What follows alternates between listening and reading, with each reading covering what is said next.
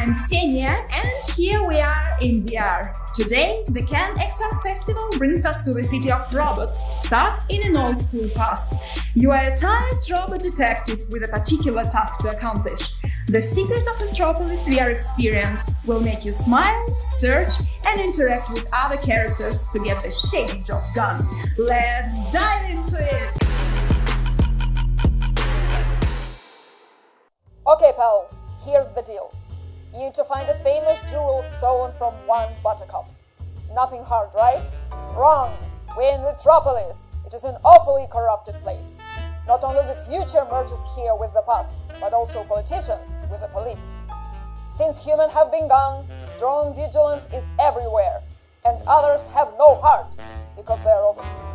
And so are you, Detective Philip Log. By the way, your client is a famous movie star and a runaway wife of a senator who owns this city. And you can't even afford good screws to smoke. Good luck, buddy. You'll need it. Well, this is obviously a very unusual interpretation of what the future holds. And this is what makes the 2021 release of the Peanut Button team so catchy right from the beginning. The wildly talented independent studio of just 3 from Israel created a whole universe of a broken retro-futuristic world. They took a detective plot, added simple game mechanics, put it all in sophisticated atmosphere of classic noir movies, and wrapped it up into virtual reality. What a genius bet! The narrative develops from a first-person perspective. You advance by solving puzzles and interacting with characters.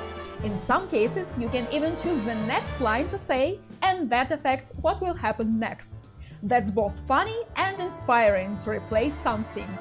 It's also a very comfortable experience, as you can play both standing and sitting. That's very handy, as it takes about 1 hour to complete the story. You'll need to look all around and stretch your robot hands to reach everything you need. Beneath the bonnet of this VR masterpiece is the Unity game engine. All the scenes, objects and even animations are hand-drawn in the virtual 3D painting tool called Quill. The language of the experience for now is just English, in voiceover and subtitles, and you need to know it well to properly enjoy the story. Hopefully, it will get translated into other languages as well. There are so many ways to enjoy the secret of Retropolis. From the side of the narrative, it's full of intrigue, crime, conspiracy, iconic characters, witty dialogues and good humor. From the art side, its visual style, crafty details, voice acting and original music are just brilliant.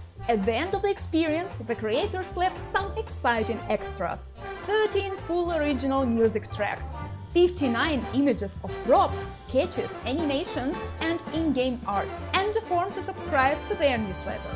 The Secret of Retropolis is available on Steam and Oculus. Just put your headset on and have fun in the good new days!